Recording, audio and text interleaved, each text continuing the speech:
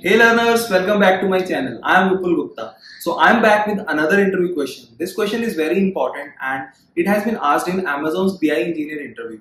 So before we get started, don't forget to hit the subscribe button. So let's get started. So guys, in this problem, we have an input table. The table contains the data for the telephone conversations happened between a caller and a receiver. So in this table, we have three columns: caller, receiver, and duration. So caller is the person who has made the call. Receiver is the person who has received the call, and the duration column is representing the total time for which these two persons are speaking to each other. Right now, we need to write an SQL query to calculate the total duration of calls happened between two persons. Right, for example, Abhay called Bhanu and this they have spoken for 5 minutes. Similarly, Bhanu called Abhay and they have spoken for 10 minutes. So between these two persons the total duration will be 15 minutes. Right, so now let's go to MySQL workbench to see how we can write the solution. So guys, now we are at the MySQL workbench and I have already created this telephone table against the input table that we have. So now first of all, let's write the basic select statement to fetch the data from this table. Let me mention the database name, select star from telephone. So let's execute this. Go. Okay.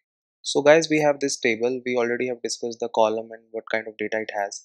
Now we have to find out the total duration for which calls have been happened between two persons, right? So now at the first glance, it seems to be a simple group by problem where we can group by our data with respect to caller and receiver to find out the sum of duration, right? But that is not the case. Let me show you if we just simply use group by for caller and receiver, what we'll be getting. So select caller, receiver, sum of duration from telephone, group by 1, comma. So let's execute this. See, so if we are just using simply group by, so what we are getting? We are getting Abhay, Bhanu. Abhay is the caller, Bhanu is the receiver, and they have spoken for 15 minutes. But in other case where Bhanu is the caller and he has called to Abhay, they have spoken for 35 minutes. Now I want to write an SQL query where this part will be considered as a one record, right? I want to calculate the total duration for which Abhay and Bhanu have spoken, irrespective of who is the caller and who is the receiver, right? So for that, we need to use horizontal sorting. So guys, first of all, let's understand what is horizontal sorting. So horizontal sorting is whenever you want to sort your data in the horizontal direction. Now, why do we need to apply horizontal sorting here? Let's understand that.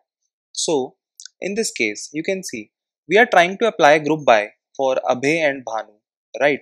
But what is happening? For some of the records, Abhay is the caller, and for some of the records, Bhanu is the caller.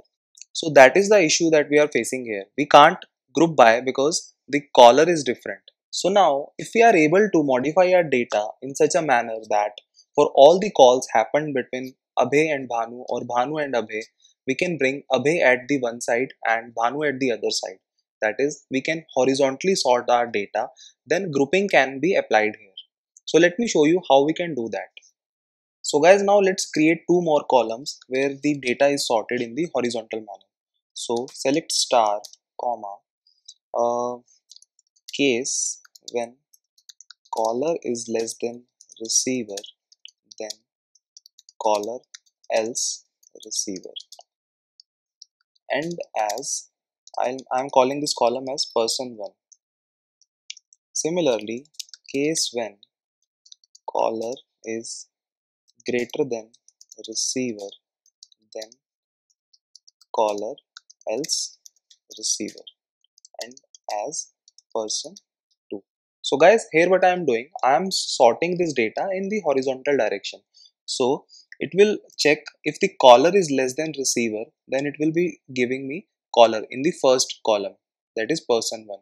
Similarly, if receiver is smaller than caller, then we'll be getting receiver. So basically I am sorting it. So whosoever person's name is coming earlier than the other person, we are getting it in the first column, that is person 1. Similarly, I have created another column, that is person 2, in which I am putting the caller or receiver or the person's name which comes later in the sorting order, right? So let me execute this from telephone.